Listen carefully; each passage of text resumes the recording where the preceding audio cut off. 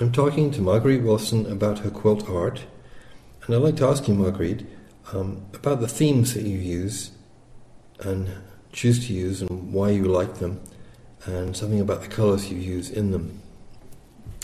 Okay, I guess when I start collecting fabrics, I started collecting fruit, anything I could find, and then I found that everything had a black background, I could use no matter what fruit I was using, that it would harmonize.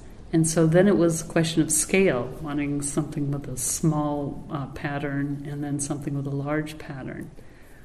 I've done quilts that are grapes. Let's see, I've done the elements, especially air, a couple of air quilts, and fire quilts, and water quilts.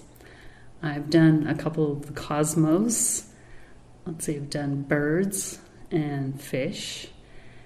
One of the latest ones I did was Noah's Ark, so I was using my water quilts and then taking the story of the ark and the birds that Noah had and let out of the ark, the raven, the dove, and the swallow. Circus is another theme. Trying to think of what else. I usually find a beautiful fabric, and that inspires me to go from there and to create whatever it is.